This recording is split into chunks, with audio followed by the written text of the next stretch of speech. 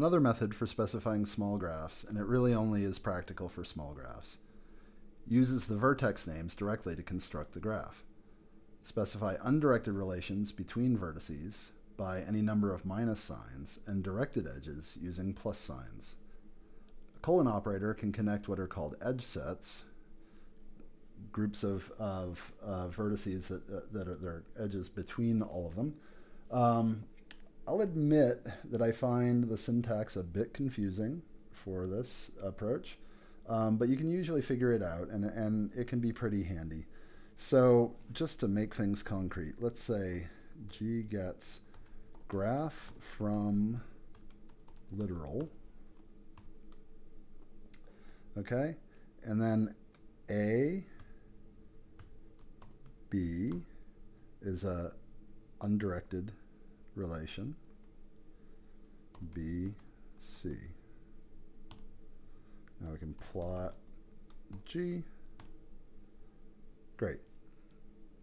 We've got our very simple graph there. Now what would directed edges look like? So let's see. G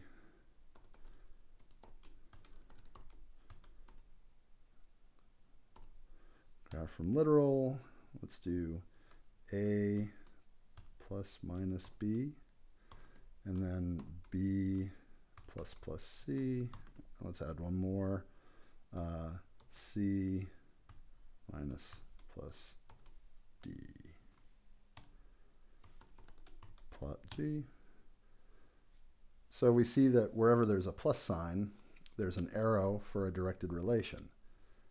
There are two plus signs between B and C, and so we've got a bidirectional edge there. Okay, let's do something slightly more interesting. Here's a graph G, and we can plot it. We got something that's sort of kite-shaped, and it's a little busy. I find that when the vertex labels, like the names of the people in your network, matter a lot, it's often useful to suppress the plotting points altogether. So these filled circles here. And we can do that very conveniently by specifying the argument that vertex shape is none. Okay, we can do that. We get something that looks like that. Honestly, I prefer a sans serif font for vertex labels. So we can use the vertex label family equals Helvetica here to get something that looks like that. I like the looks of that a little better. So here's our small group. So our graph from literal. This connects the edge group of Daphne and Velma to Fred and Shaggy. That is, both Daphne and Velma are connected to both Fred and Shaggy. But note, importantly, that they're not connected to each other using this syntax here. There's also a connection between Fred and Shaggy and between Shaggy and Scooby. Okay, so that's the graph that we get here. I realize that these names are not arbitrary, and I want to emphasize I'm not making any statements about the Scooby Gang's relationships. Don't at me. Sometimes a graph is just a graph. All right. Let's see. I think that's probably all we need to say about graph from literal. Let's move on to talking about a bunch of the built-in graph classes for special graphs that we can create in igraph. Okay, so sometimes we want an empty graph, which is just a set of vertices with no edges connecting them. Here is an empty graph with 20 vertices. Call it G0. Oops.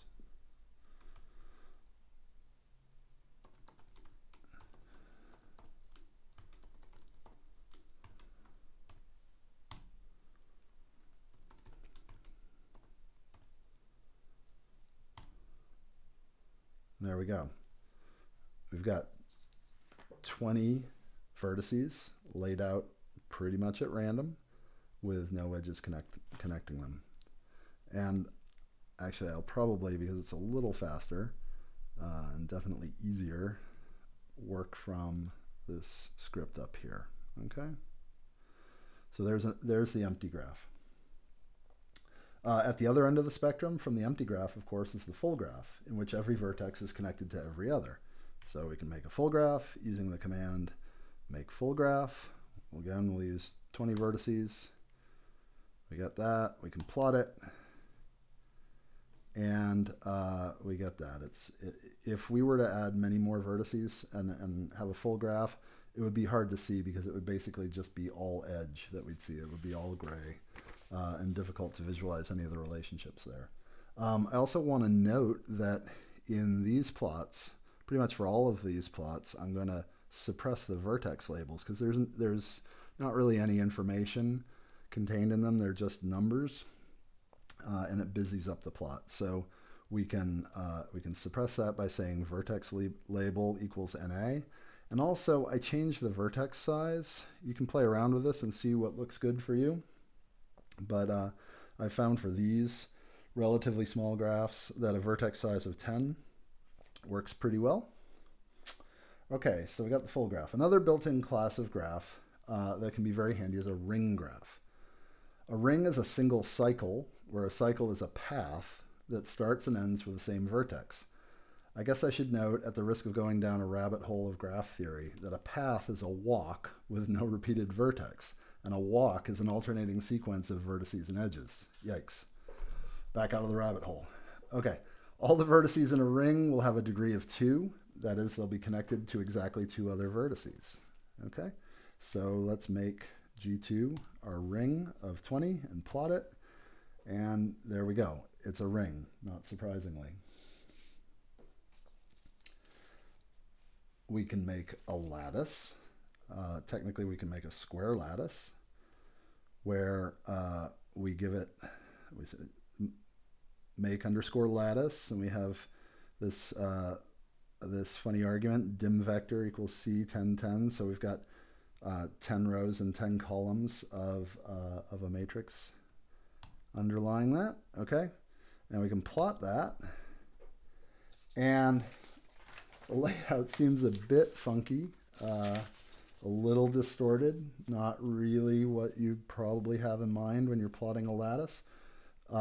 We typically want our lattices to look, square. So we can specify a layout to fix this little bit of funkiness, and that layout, not surprisingly, is called layout on grid. And the layout on grid gets the argument of the graph, and that gives us probably what we were looking for when we wanted to generate a lattice in the first place. It looks like a nice square grid. Much better. Okay, next, we can specify a tree.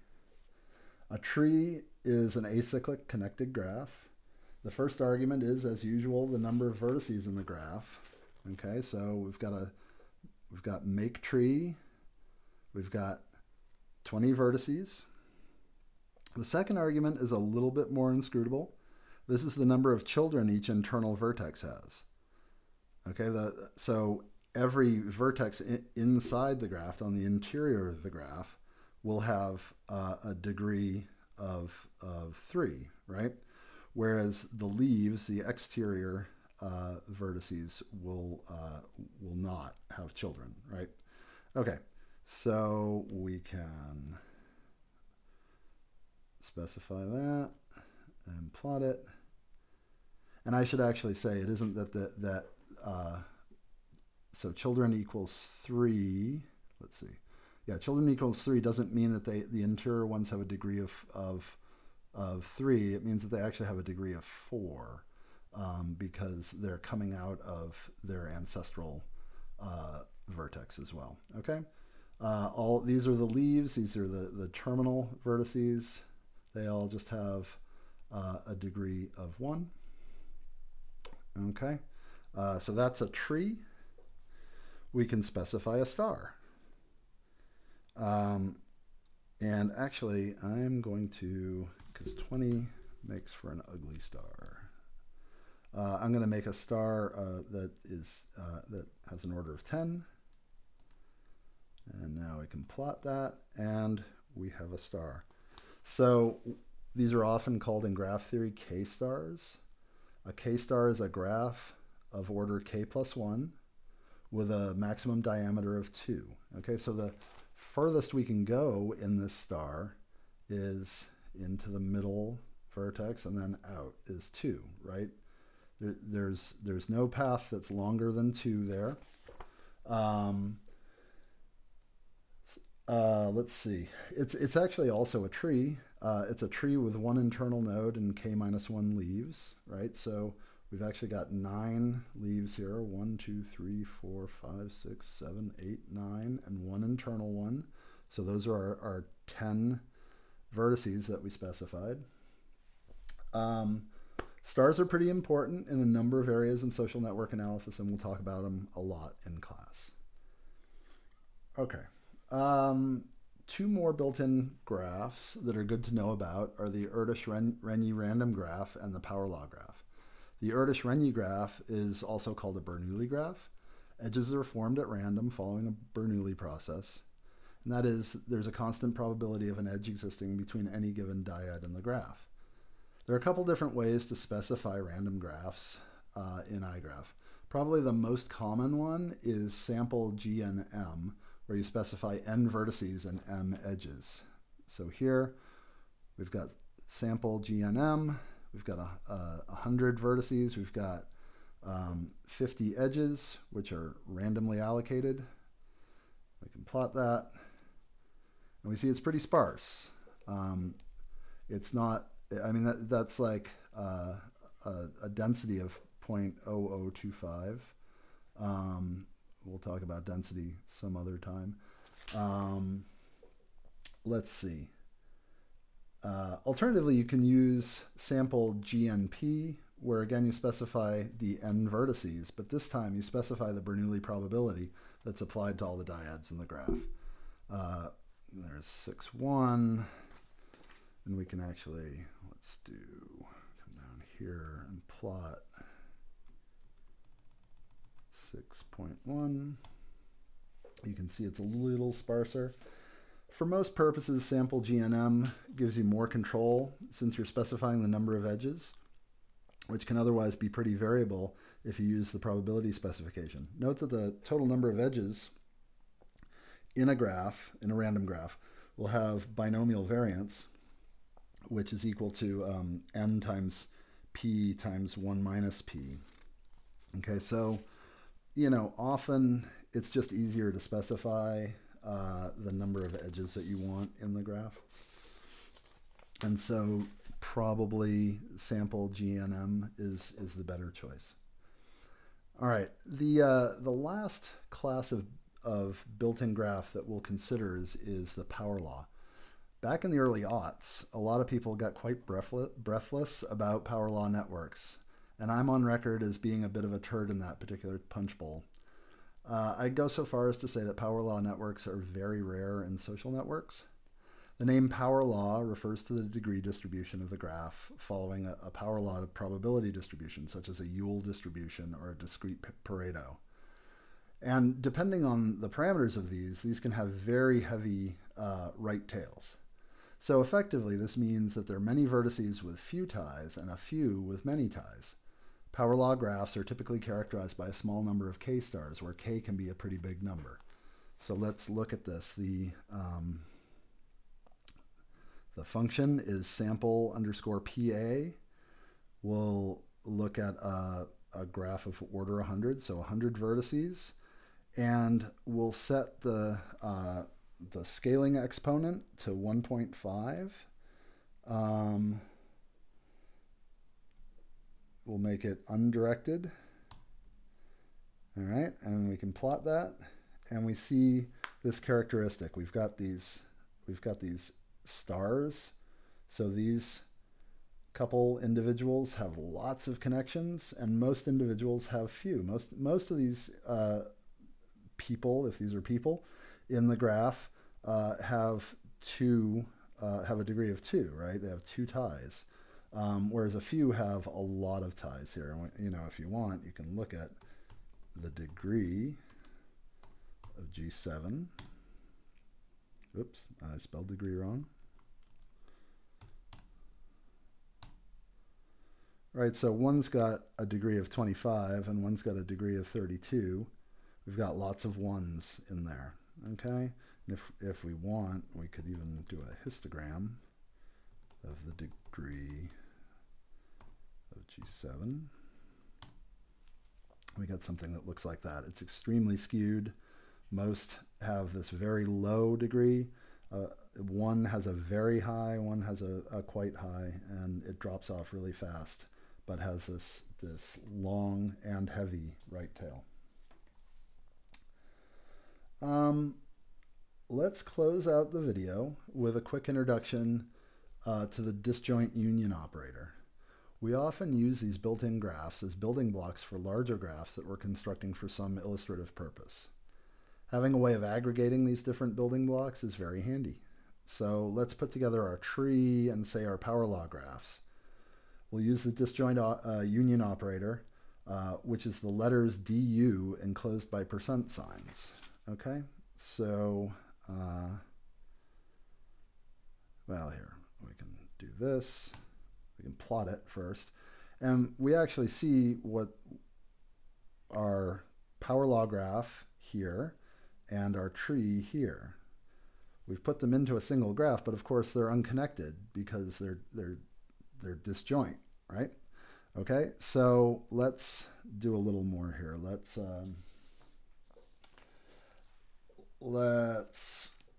call it something. We'll call it GG. So GG is the disjoint union of G4 and G7. That's our tree and our power law. And then, so we have the single graph GG. It's comprised of our two previous graphs.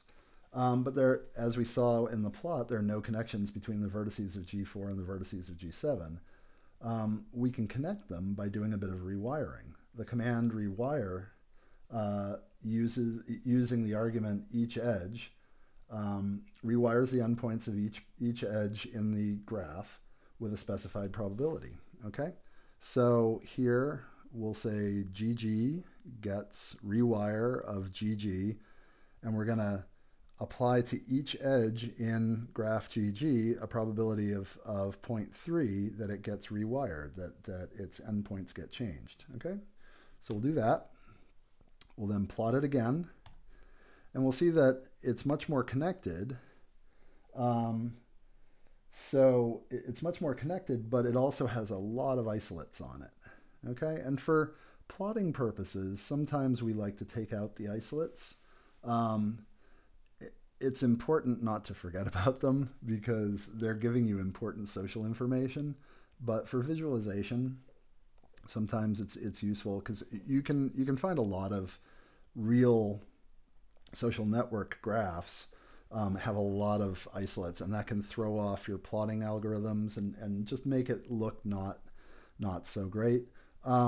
We will take advantage of the fact that there's also what we call a giant component here, a strongly connected subcomponent of this graph, and we'll pull that out and plot that. We can use the function induced subgraph, where we're picking a subgraph of our overall graph, and the thing that we're using to induce it is we're going to look for the first subcomponent of GG.